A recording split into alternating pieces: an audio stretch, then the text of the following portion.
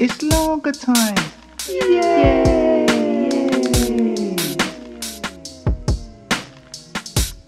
Lager time. Poems, stories and thoughts. By me, Paul Cree. Who else?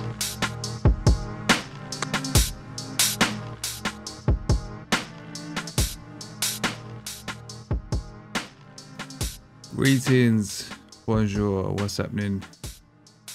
Welcome to Lager Time. Quick little intro, then we crack on with this week's piece. I'm dropping the second in a series called Satellite Stories. All of these are based on real events with a few details changed here and there. Trying to keep it as honest as possible without censoring anything. It's tough though, but I guess the truth hurts sometimes. Anyway, if you like, give it a subscribe, or feel free to drop a comment. It all helps. Few bits and bobs in my online shop, like my first book, The Suburban, and some music, paulcree.co.uk/shop, for probably none of your needs, but needs must. Have a banging weekend. Paul.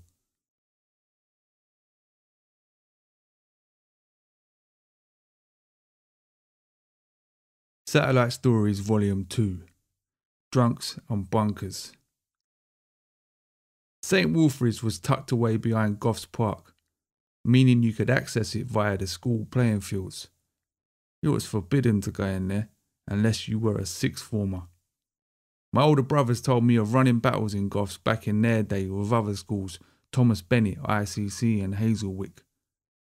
We'd taken to sneaking off into Goffs some lunchtimes, to go to the little kiosk by the pitch and putt, or to roll down to the Casbah on Horsham Road, which was always risky. Where the park came out onto the main road, it was always busy with traffic, and there was, of course, the level crossing.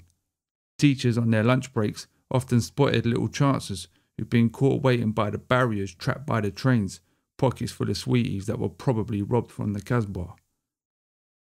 The notorious moody geezer in there had one glass eye, and despite the CCTV, his shop was rife with adolescent tea leaves claiming the 5-finger discount. Though some sort of moral code/anxiety told me not to, in truth, I never quite had the bollocks for shoplifting. Though I did once nick a pack of chewing gum whilst at the till paying for something, as the glass-eyed geezer was distracted. Probably said a few Hail Marys after that one. I'm pretty sure it was French that I was bunking that morning. I'd long ago lost interest in school, and that whole masculine-feminine thing, I could never quite get my head around it. Must have been around early spring, as some of us were still wearing coats and normal lessons were going on. And I remember that the ground was a bit muddy. I'd heard a few boys, Tony, Granger and Kells, were sacking off lessons and going on a jaunt into Goffs, so me and my mate Colin decided to join them.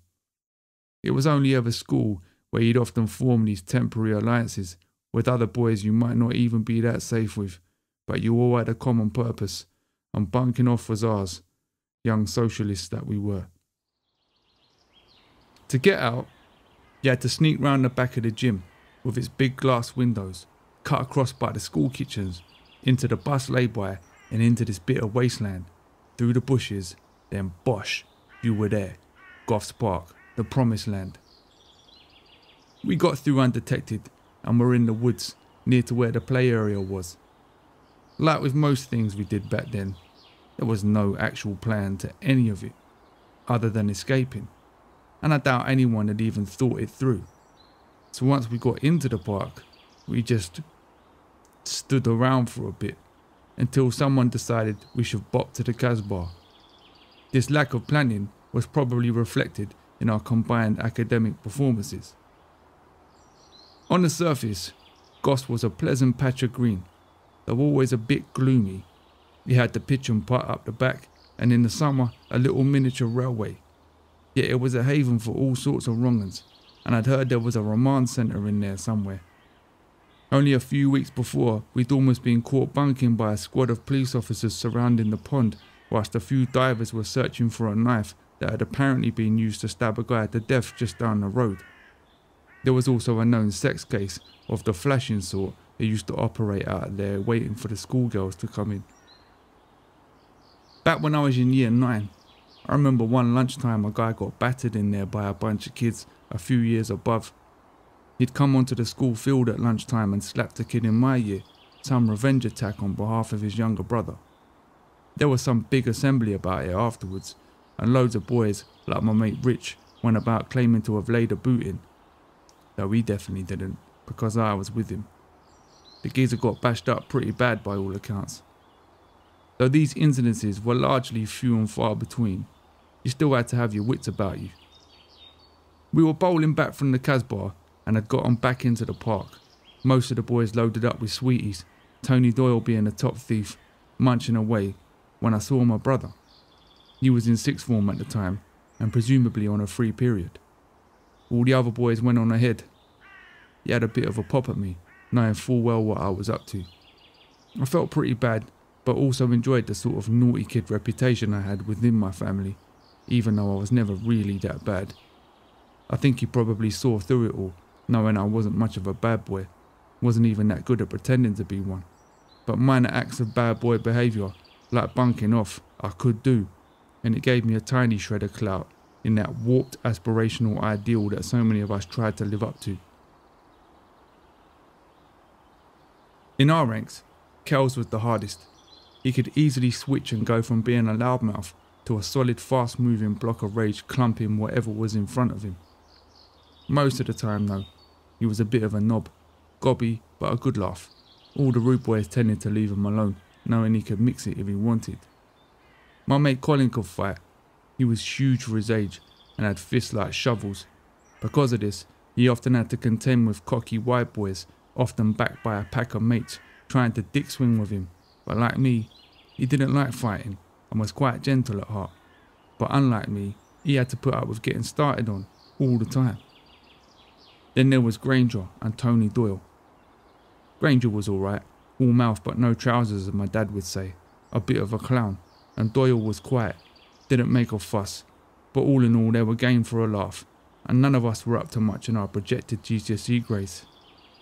We didn't know it at the time, but we were all destined for the post-16 Blairite dream of useless GNVQs.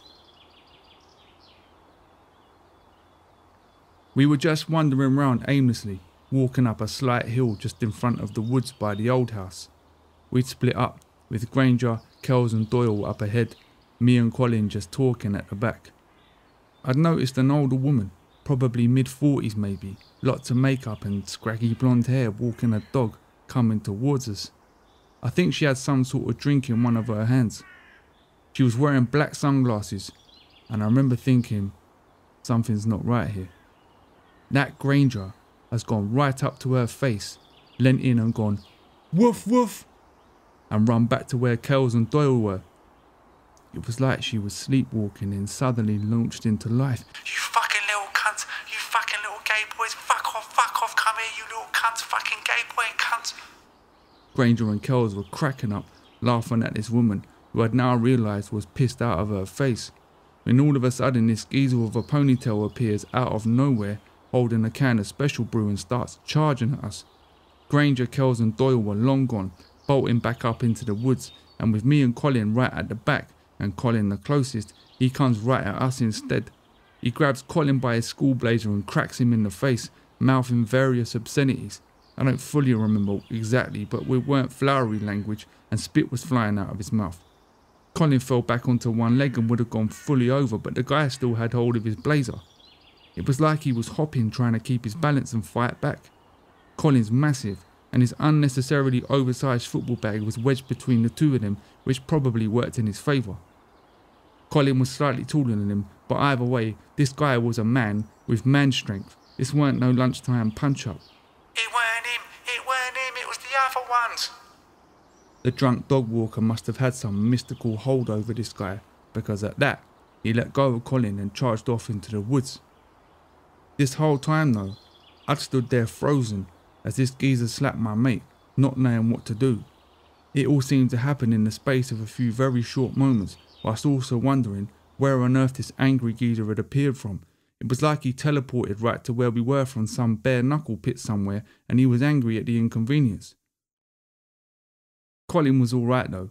The guy had only caught him on the cheek, bit shaken up, but we made our way back into school via a different route. Didn't see that other woman or the ponytailed pit fighter again, thank God. We caught up with the other boys, and they were laughing their heads off. And I remember feeling angry, as we, or Colin more like, almost got our heads kicked in by some wino, all because of Granger running his mouth off and then pussying out by giving it toes. So much for the solidarity. Next day, Granger and Kells had told everyone this guy had started on us and they slapped him up.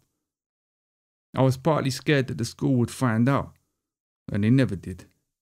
I doubt anyone wanted to admit it, that we were probably all shitting ourselves though.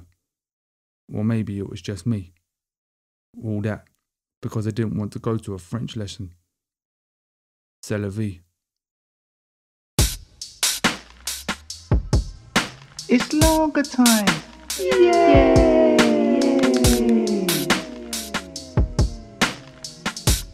Lager Time. Poems, Stories and Thoughts. By me, Paul Cree. Who else?